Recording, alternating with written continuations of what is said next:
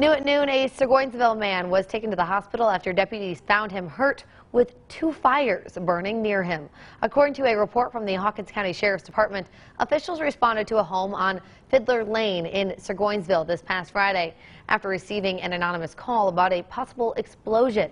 Officials say that one larger fire was spotted in the yard that contained trash, and a smaller campfire was also seen a few feet away from that larger fire. Both fires were around 50 feet away from the house. Deputies didn't see anyone monitoring those blazes, but did speak with 53-year-old Johnny Smith, who was inside. Now, Smith said that he caused the explosion after throwing aerosol cans and some sort of soil into the fire. Smith was transported to the hospital for treatment, and the fire was put out by a local fire department.